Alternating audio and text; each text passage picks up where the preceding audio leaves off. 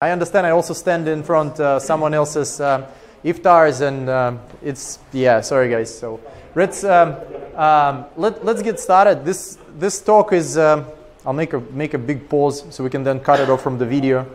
So as if it's like nothing happened, as if I wasn't talking yet. Okay. Cool. So again, thanks for your attention.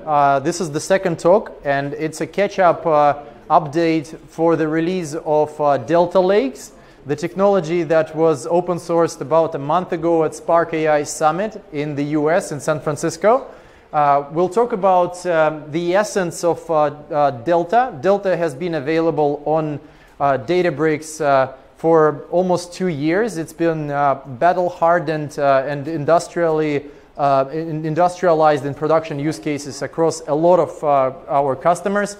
It was actually incepted as a technology on request of Apple. Apple is known as a company that does not share their brand with startups or like with even large enterprises usually. But for us, they made an exception and even went on stage in a keynote speech in beginning of 2018 in last year's summit, when they actually announced their use case and they talked how Delta helped them accelerate their data pipelines. And they moved some of their queries from order of tens of minutes, literally like 25 to 42 minutes were the different queries. They moved them to sub 10-second queries with Delta. And we made this technology available, open sourced it. It's on GitHub. You can find it on delta.io, the landing webpage with all the documentation. And it's fully available in our Community Edition. Community Edition has a fully featured Delta functionality with the additional perks like the small file compaction and the optimization with Z ordering, whatnot. This deck and this recording will use, it's not really a deck, this talk will use a small sample notebook. You can play around with it on Community Edition, it works. It's quite just a toy example. And feel free, if you need any additional support, reach out to myself on Spark /SG on our Slack channel for Singapore Apache Spark meetup. Yeah, go ahead, play around. There are lots of examples. It's pretty cool technology. Before we dive into the details, into the notebook, just as a reminder, what actually was overall the case at Apple and therefore at like thousands of our customers on Databricks that use Delta. The idea is we've been collecting a lot of data into some, there was a very sticky term called data lake. So we were collecting as companies a lot of data for a number of years, and that data was enriched, transformed using Apache Spark. Everything was perfect, everything is great, but now actually it's not only about the collection of data and transforming it, it's about making sensible and quick business outcomes out of it on demand, productionizing these results of your machine learning training into real-time streaming applications, making predictions that impact day by day the way your businesses work. And for that, you need to have a close collaboration of both the data preparation stages, the data engineering stages, and also the machine learning, the data science proceeds out of that data. And when I say close collaboration is without really great, cleansed, hardened data, machine learning frameworks are not able to work.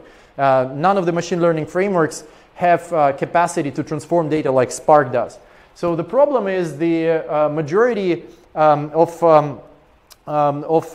the intersections, they come to human beings being in two different teams. And some teams in production, for example, or some teams in application change the schema of the data type or do some breaking changes to the application. That impacts the data. The pipelines, therefore, are using wrong inputs, and you end up with machine learning pipeline, I told, breaking, or you need to go and talk to some other colleague, or they will ask you to raise a Jira. So it doesn't really help get the innovation going in the companies very fast.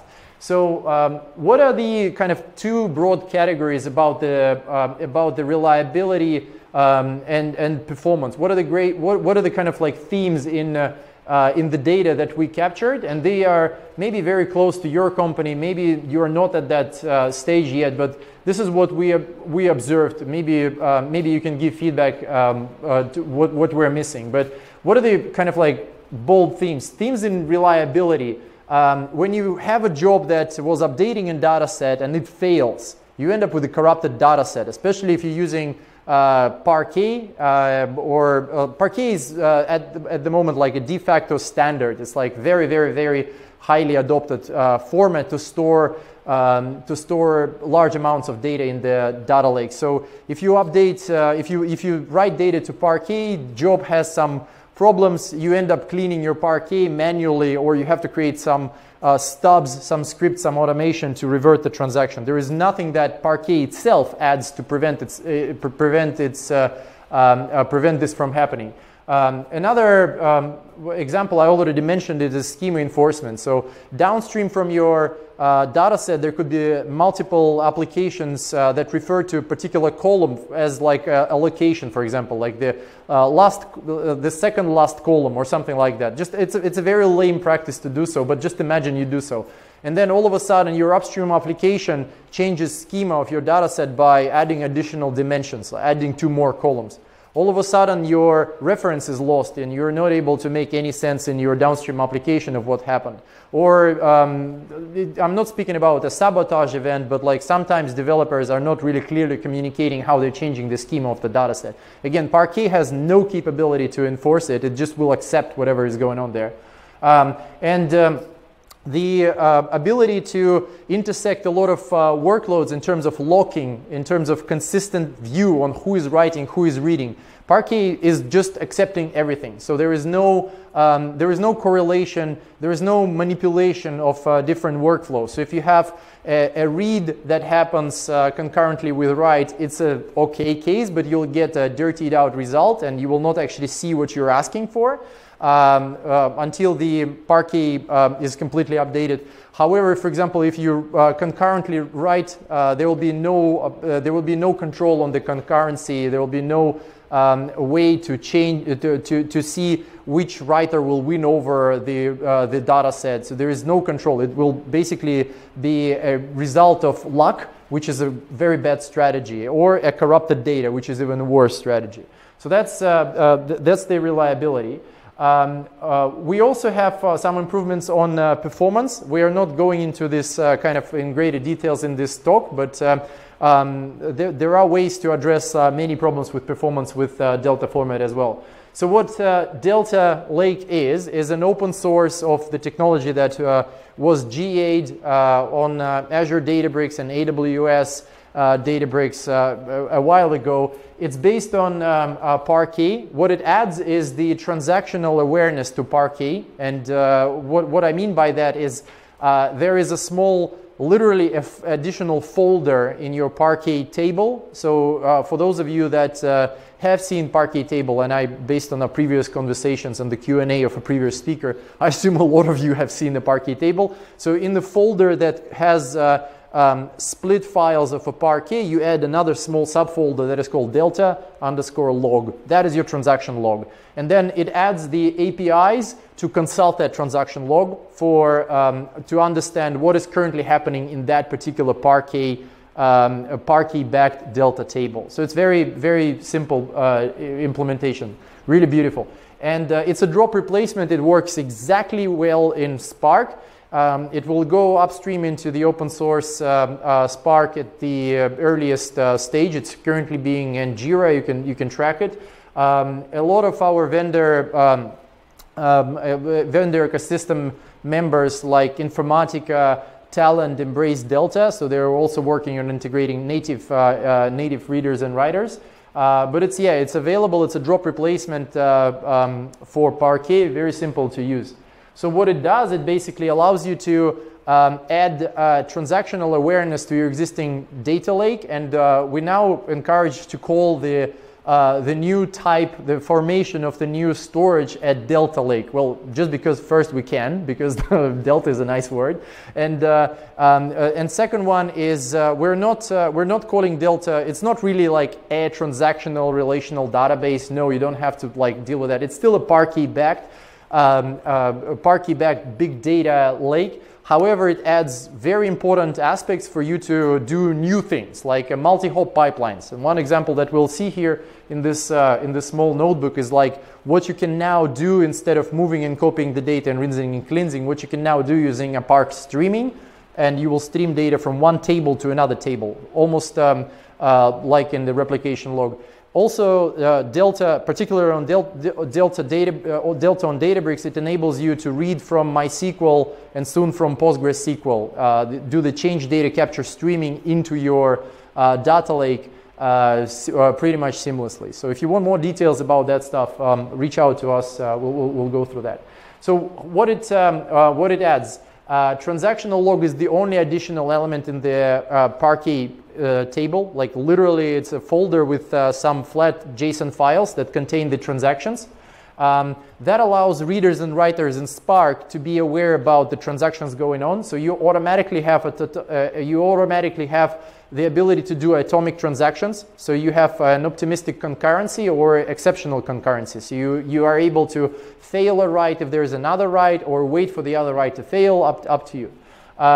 Therefore, with this ability to have transactional awareness, you are able to safely unify batch and streaming workloads. So while something is getting down into your Delta Lake from upstream, you're able to do batch inference on this data set immediately, or do some reporting from this data set immediately. And it's pretty cool. It's the Delta architecture. It used to be a Lambda architecture. You get the sense, right, why we call it Delta. It used to be a Lambda architecture where you have separate streaming, separate batch, a lot of hands working between them. Now it's Delta architecture. Fine. And schema enforcement. So since we are able to consult what's in that table before we actually do the write into Parquet, the readers and writers are able to, you're able to enforce a schema, or you can accept a flexible schema change. So you can also configure Delta to behave like a previous generation Parquet only implementation. The coolest thing is the time travel. So if we go into the details of what we are doing, by having a transaction log, we are able to commence writes into a separate Parquet file that is not yet member of the table, and then instantly switch the version of the Delta table once the write is complete to that newly created Parquet file. So what it gives us is we're able to have the kind of like a latest redirect on write snapshot of the table, and you're always able to keep some certain amount of versions behind. Those would be just the Parquet files that are disconnected from the current head version of your Delta table. So that enables you to travel back in time. You can clean up behind the scenes. You can clean up the no longer relevant Parquet files in the Delta table by doing the vacuum command. However, you can do that like for 0 hours and just drop everything without keeping any backups. We encourage to keep at least like 6-7 days of backup just in case, but it's up to you. You can clean them up as needed. That's the travel back in time functionality that comes as a proceed of having the transaction log. That's pretty cool. So again, delta.io, GitHub has a lot of additional resources. You can peek into how it's realized. Everything is in Scala, the usual way. So let me show you a few things, and then I can answer questions as they come, or like just interrupt me and we can go ahead and dive into the details. First and foremost, this is Databricks, what it looks like. You can see here on the top, it says demo.cloud.databricks.com. Demo, imagine it's your company's name. So it's basically the kind of individual workspace of Databricks. And with that Databricks, you come with like an isolated space. This is exposed to you through the web browser, but everything that will happen, it will be provisioned in your VPC account, in your AWS account, or in VNet if you're doing it on Azure. So everything we're talking Spark clusters in your environment. However, you look at it from kind of like the web UI experience. So when you go into Databricks, you have notebooks. You're able to schedule the jobs. We'll go through the notebooks, but you need to have a cluster. So when you create a cluster, I actually already have my cluster created here. When you create a cluster, you specify the instances. We can edit few things. We can assign it to a particular pool. So like if this cluster auto scales, it will actually, there's an ability to have multiple clusters sourcing their instances from the pre-warmed pool of instances. So you don't have to wait for the like 60 to 90 seconds of the instance to come up. You just literally grab the already warm instance from the shared pool in between clusters, and it works. So pools, different versions of Spark are available. Our Community Edition will not give you all this kind of detailed configuration. If you're going to tinker it with offline, it's just available in the full-blown Databricks edition. But again, you can do trial if you want to go for that. Databricks Community Edition will be like 6 GB RAM cluster total, like a very small one, but it's fully functional. So once you have a cluster, let me run it. I can shuffle some libraries into it. So some libraries are, you can see that they are defined in here. Library is basically how you point into a particular Maven coordinate or a particular PyP coordinate, or for R, for maybe like R packages or R libraries for user-defined functions. You can do cram. Or your own jars, like if you run something internally, that avoids any DevOps, any Ansible exposure, or the need to kind of like salt and pepper stuff on top of clusters. When we speak about clusters, we're speaking about standalone Spark. So we don't, our Spark is a standalone single Spark app, greedy executors that occupy an entire instance. So we do not do any of the, we ignore the, even if you try to do the tweaks about like how many cores or RAM per executive, we'll ignore it. It's basically a greedy execution. Why? Because our founder is actually Matej Zahari, and he does things right. So like he actually wrote the initial version of Spark, and he says that since it's ephemeral, switch on, terminate type of compute, we don't need to do all this configuration. We don't need to rely on Yarn or Messes or anything. So we do our own scheduling, and it's treated as like Spark for the reasons of Spark. We don't do like any Zookeeper deployments, nothing like that. So hope that explains. So what we see here is a notebook. The notebook is, and it's also available for you on the Community Edition.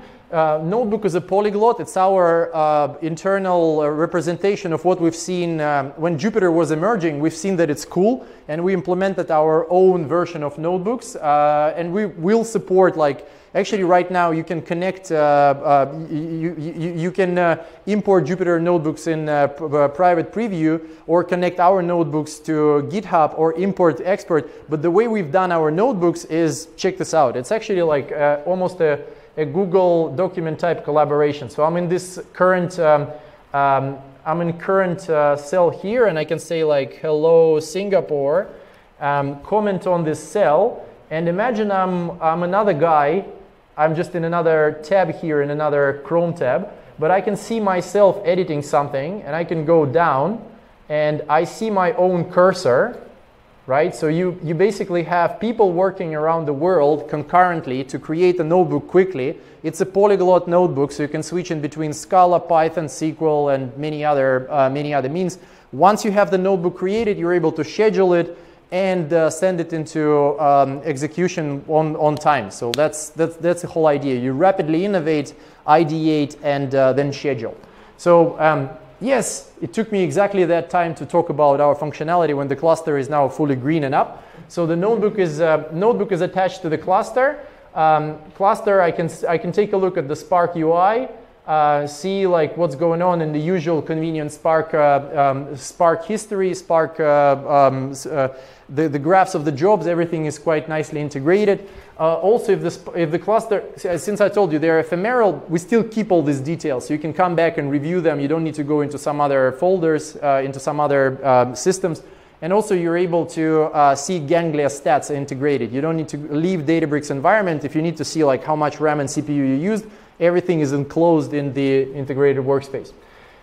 So what are we talking about here? We're talking about building a data pipeline with Delta, and the scenario is we work in a company that has a lot of IoT devices, and we want to make sense out of the streaming data, maybe enrich it or do some batch operations on the streaming data as it comes along. So we will simulate this. It will not be some external data set. The way we will simulate it is, let me, by the way, delete this comment because I think it's lame. And one of the things that I referred to you about the Git integration. We have the revision control embedded, but you are able to link it up into Git and do things smartly somewhere else if the need be. So every notebook comes with, did I clear it?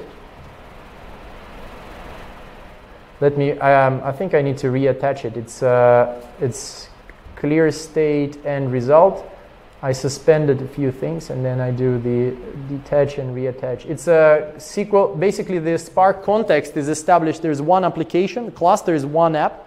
So when you attach a notebook, what you do is you instantiate this particular notebook as a Python one. So you instantiate a SQL context behind the scenes. So you can now start patching the commands using PySpark straight out. So let's see. Run this. Setup.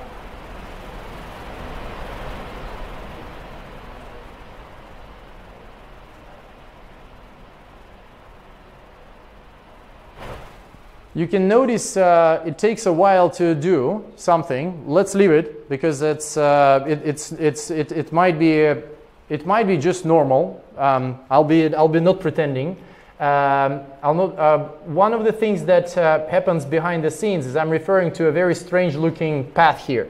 Parquet path starts with /mnt/s3 shared and then delta tutorial and something. What happens is we have a level of indirection that allows you to connect multiple S3 buckets or Azure blobs or GCP storage, Google storage buckets in one namespace just for the convenience of operation. And it looks like you're working on one giant supercomputer with a lot of mount points. So that will be done with the credentials. You can do it once. Basically, you mount a storage once.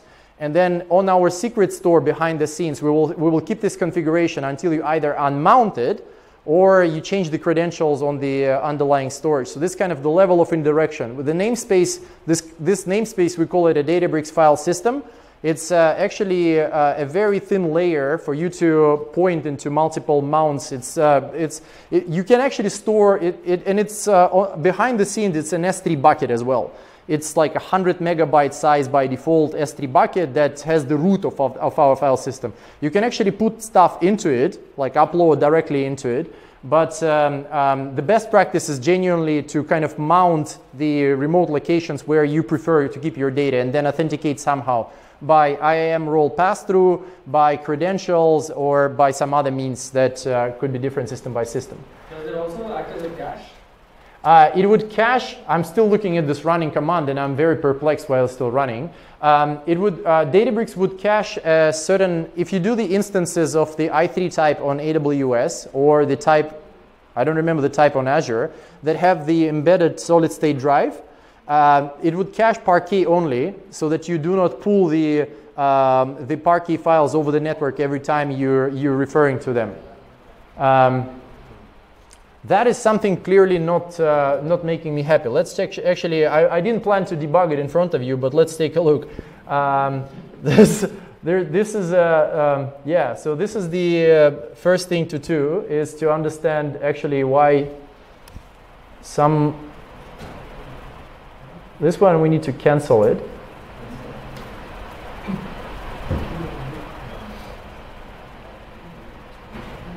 I think it's something on the browser side. It's very weird behavior. It might be that, yeah, so the cell, have you seen it actually been running?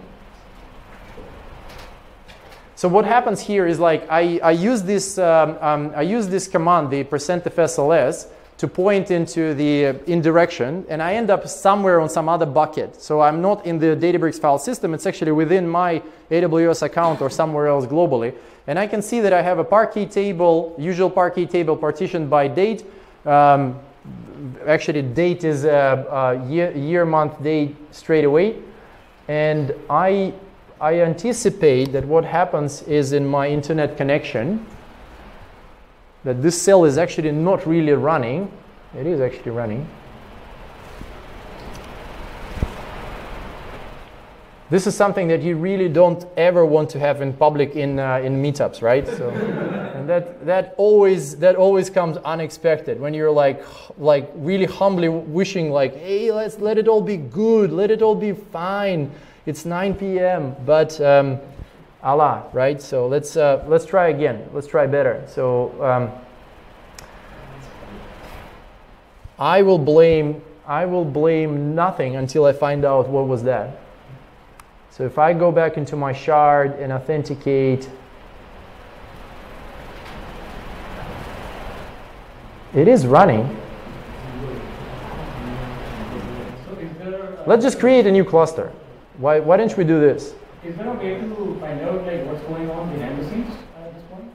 Yeah. So I'm looking at it right now, as you can see. So cluster is actually started, right? So the best way to find out is to see, is there any particular, there was no Spark job. As you've seen, the notebook is the only one attached. And the notebook has the only command, which is in Spark SQL.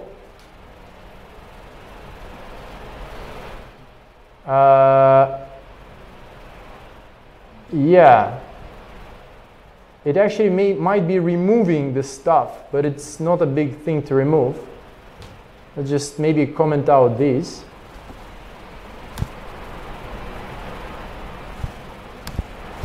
So just an idea, I mean, if it is not showing up on Spark API, is there a way to check the driver log? But it's actually, yeah, you can do the driver log definitely. So we can do the Spark UI. Or actually, there was a shortcut to driver log straight away.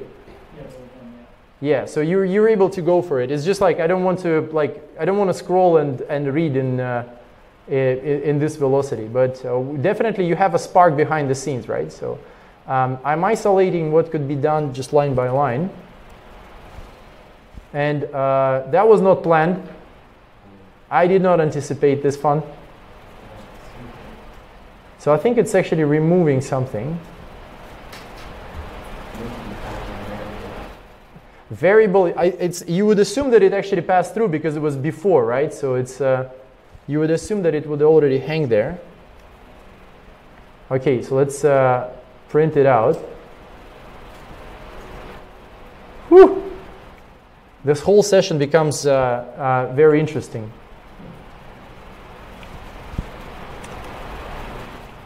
Okay, so that works, and that works.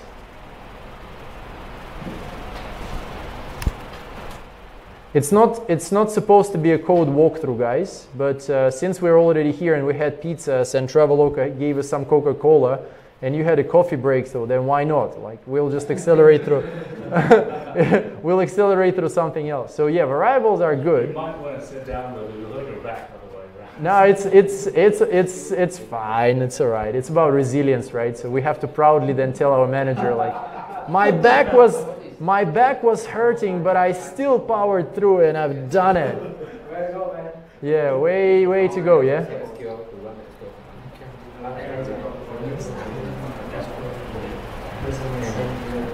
This an Iron Man, he can stand it. Sorry? This guy's an Iron Man, he can stand it. Ah, no, don't get me started. So, yeah, okay.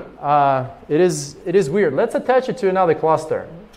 This is like, as it's ephemeral compute, let's just do this. And it will actually show you how fast it is.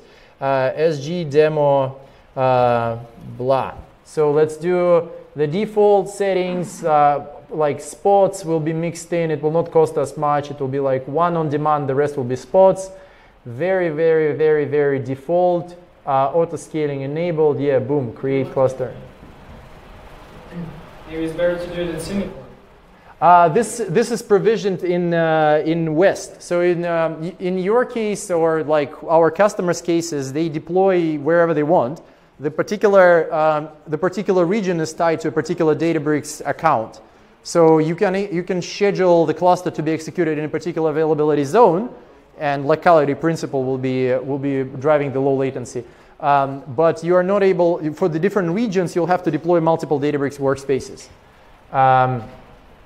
So let's do this. Let's go back to this notebook that given up on me in the unprecedentedly uncomfortable situation. And believe me, I test before I come into meetups. Believe me, please. This is, I'm not asking for many things, but yeah, I actually was in the office going through that. Let's attach it to the cluster that is now being powered up. Where was the blah one?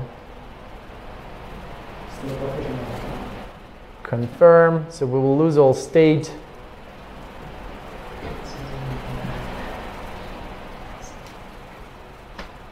Cool. So meanwhile, when we're speaking about the jobs, right? So these are the jobs that that are submitted either by users or by our API. So you can see like the runs of the job. Like, let's take a look at this test job. Don't heal when was run. So you're able to submit jobs, and it will instantiate a cluster for you on demand. It will bring it up with the configs that you need, whatnot. And the job will have a log of the previous execution. So each job here, each run, contains the Spark UI logs from log4j and the metrics from Ganglia. So if I go into one of these runs, I can see what was the definition of it, what actually was input, output, or whatnot. Wow, this is actually was a very powerful input. Yeah, but what would be then the kind of the use case? Usual use case is you concatenate. You either create like a library that you run, like a jar, or you concatenate notebooks. So you schedule one notebook and it triggers either parallel or consecutive execution of other notebooks in a cascade. So that like creates your ETL pipeline slowly one by one by one by one.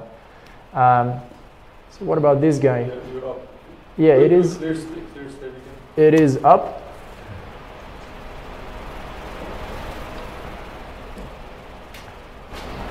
It seems like it's a kind of like a cache. Is there any web proxy or something? Are we under net?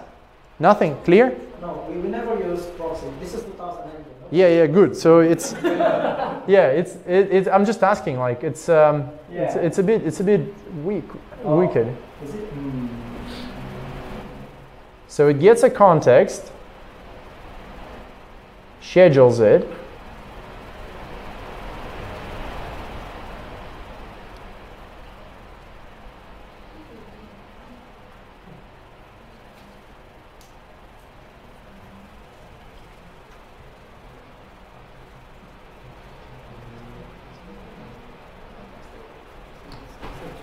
That's not healthy. Oh, no file. Look at it.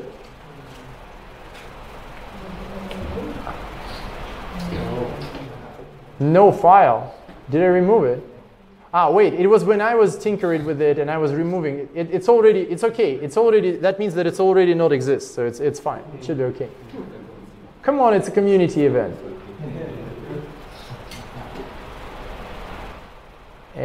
Where are we at? Yeah, because it goes like you define a path. Yeah, I already removed it, so it should be fine.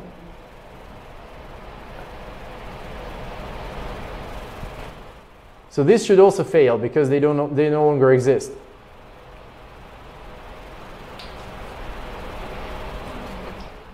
Actually, you know what? That wouldn't hurt if they already are removed. We proved it. So we can just bypass it, I guess.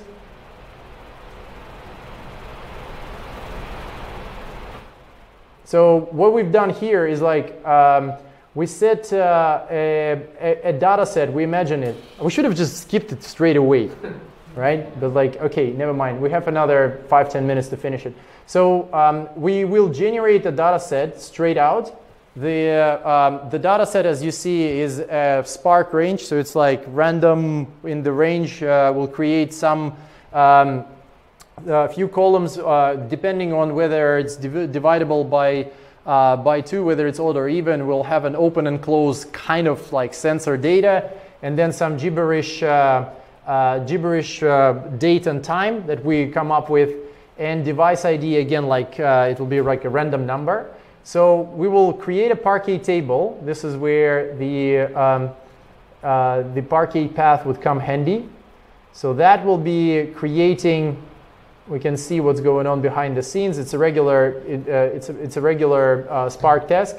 That will write out the Parquet into the shared path, the one that we've seen above.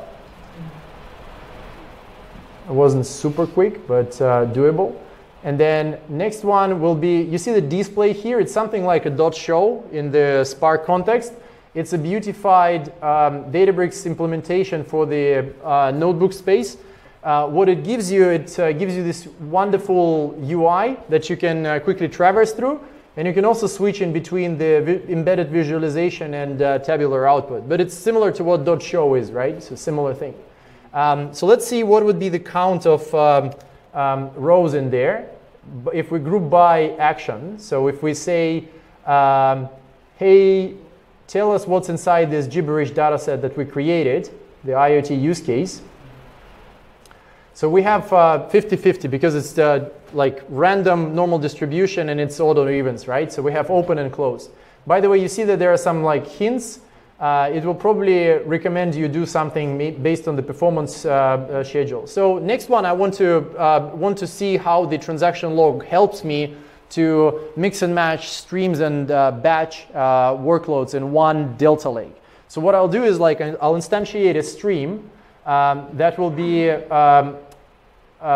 writing out, that will be again like creating it. It's in memory stream, so it doesn't read from anything. The type, the dot format rate is an option when you basically say, hey, here's a streaming data set, and then within it do this. So it doesn't read from Kafka or from Kinesis or from anywhere. It's just like an imaginable stream. So within it, I'll start generate another set of gibberish that I want to append into the Parquet. So what would happen if I write this stream out? So I take this stream and I write it out using Parquet into the defined table that we already have, checkpointing like all beautiful. And I will do that with an append mode. Databricks has this, again, quite neat visualization for those of you that worked with Spark streaming. It's kind of a mess to find what's going on. So here you have like how many records a second, and it's all, of course, logged. You can come back to it, but... Is the dashboard available in the community version? Yeah, everything. It's just like you will have a small, very small cluster, 6 gig cluster. So let me do this. Let me see what would be my batch query. So I'm asking to read from the Parquet table, to read the action summary and count it, similar to what we've done before. Let's see. Instantiate. And we keep on appending to it, right? So this guy appends.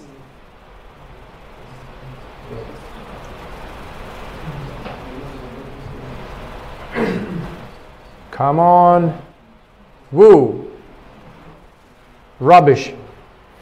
Right? It only shows open, not even actually able to show closes, and it's not able to make any sense out of my previously generated 50,000 counts because this is how it works.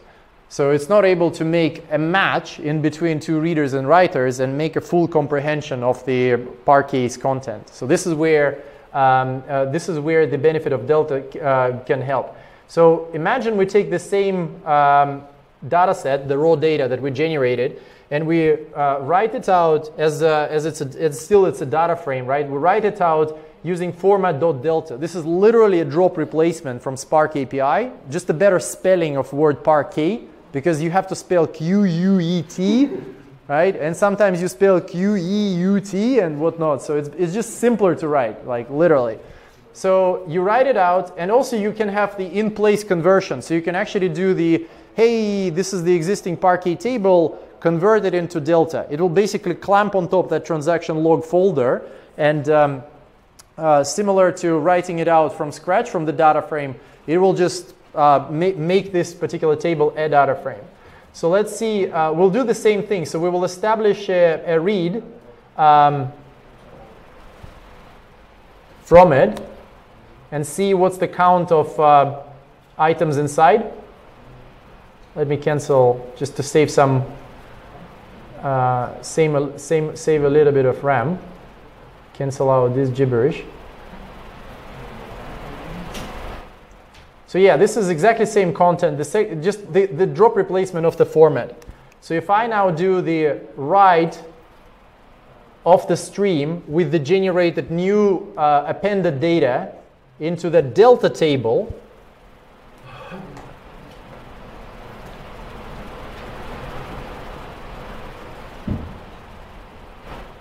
you gotta love. One of the major features that we have is to make a controllable rotation. So it should go both counterclockwise and clockwise on desire of our clients. And we were asking for a long time whether it should be in JSON format or in YAML. And we cannot agree, therefore we never implemented it. So let's see, now we're doing the same count, but we're writing through the transaction log intersection, and we're able to make sense version by version by version of the Delta table.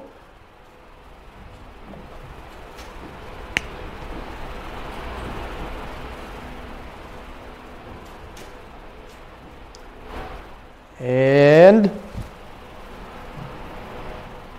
while this is loading, I can show you what the table actually looks like with this %fs.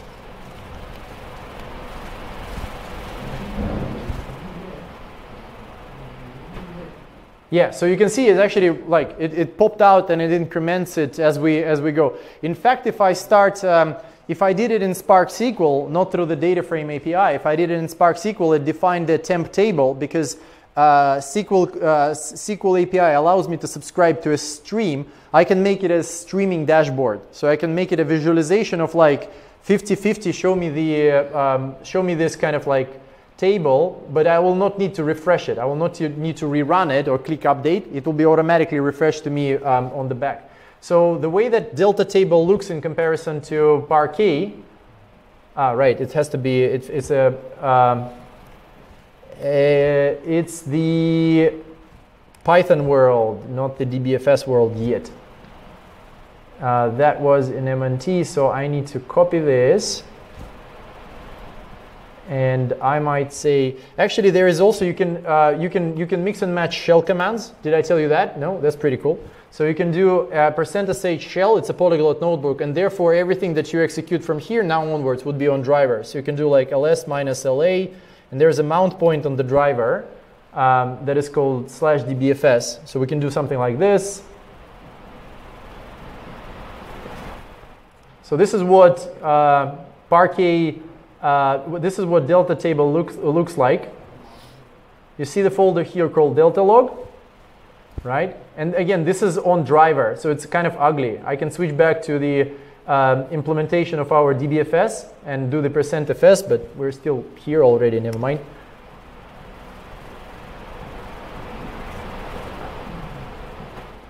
So these are the JSON files, the transaction log files. So all our open source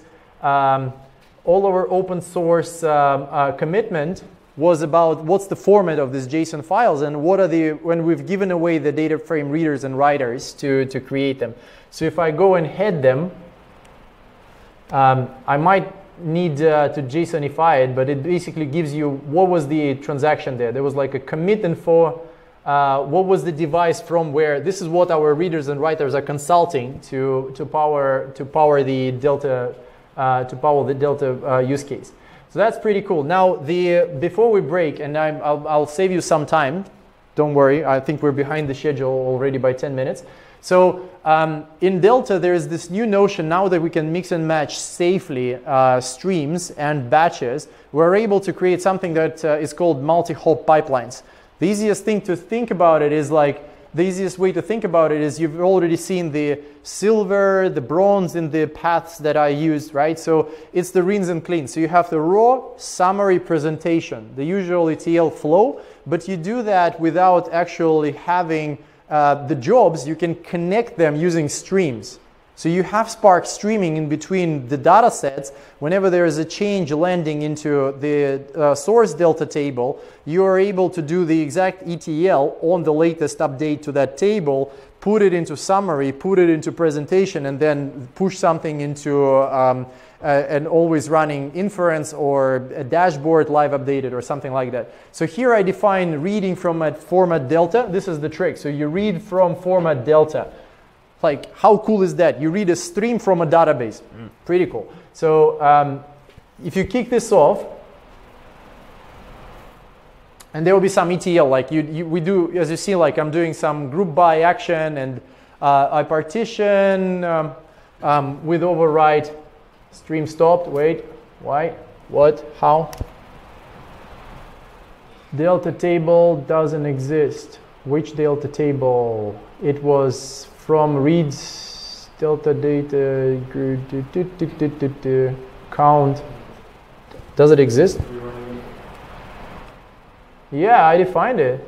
A load delta. Check. Yeah, it's a fully fledged Delta table. You can see the history. These are the commits that we were doing. Is the stream up? Yeah, stream is up. Yeah, and this is the time travel history snapshots that we talked about. So if I go into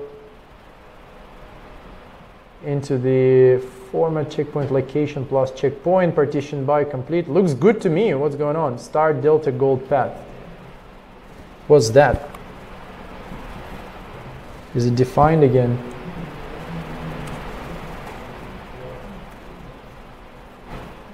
I remember there was this very beginning of our, the very beginning of our meetup today. We had some issues with all these variables. It was very annoying. Print. Yeah, it exists. Okay.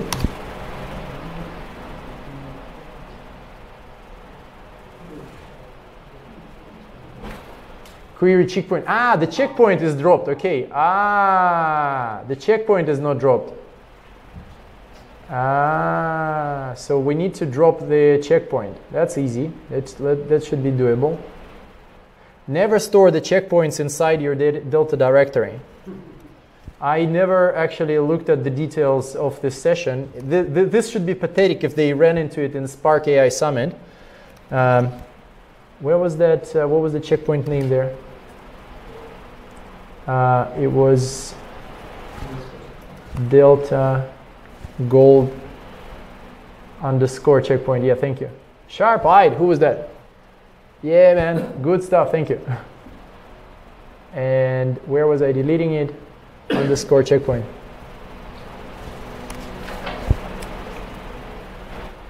FSLS, of course. Yeah, so we need to drop it. So what I do is like RM path is a folder. Dash. I think it's a capital R, yeah.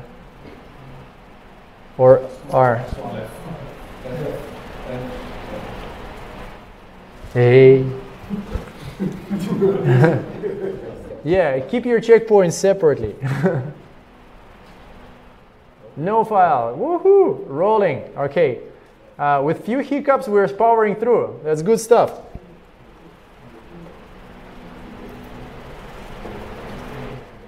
Yeah. So what we would do is like we will end up writing into the new Delta table, and this is instantiated.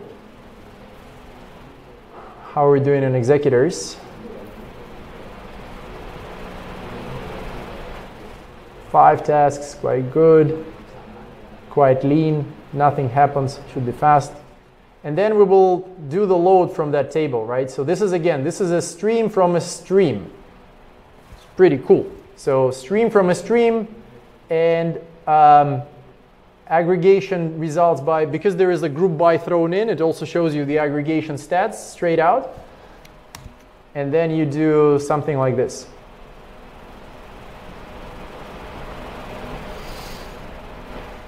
Nice. straight out. So it is still going on with the appends from that IoT use case, and that's about it. So schema evolution, a few other cells in here, they talk about how you can merge schema. So if you do the appends, you can actually allow Delta to be flexible about schema. I just don't want to use a lot of your time. But basically, you are able to drop the request if the schema is enforced, or actually append if you want to, by submitting the data frame extension on the option. So there's an option that only Delta will understand, right? ACID transactions, yeah, you can actually do the in-place overrides of the schema. Time travel, this is actually interesting. Let's do that. Actually, how about I answer a few questions like 9:15? But basically, you just trust me, you can travel back in time. Right? So, and there were some hiccups on the way that led us to this question. So in the interest of your time, what do you guys think? This is open source now. It's been battle tested for 2 years on Databricks.com in Azure Databricks. It's been incepted by the use case at Apple, which was the 300 terabytes a day of data set that was coming from all their network devices. It was the forensics for their networks, and its acceleration. We don't talk about the performance improvements that Delta brings, like the compaction of small files that are created if you stream into the table. Behind the scenes, you're able to bin pack like into 1 gig Parquet files. So even if you have like a 10 kilobyte Parquet is arriving and you have millions of them, behind the scenes you're able to compact them. You can do data skipping, you can do Z ordering behind the scenes. Not possible to cover everything in this session. What do you guys think? Was it worth open sourcing? Is it cool? Looks cool, yeah? Alrighty. So if you need more info, download this notebook, ping me on Slack, on the Spark Slack SG. And there's a lot of tutorials out there, a couple of blog posts, how to do the time travel, how to do the compactions. Check it out. It's straight out working on Community Edition. Just don't bloat it with a lot of data sets. It's 6 gigs. You can run out of memory. So cool. Thank you guys for your attention. What a horrible day. They started at 6 a.m. arriving into Singapore on the red eye.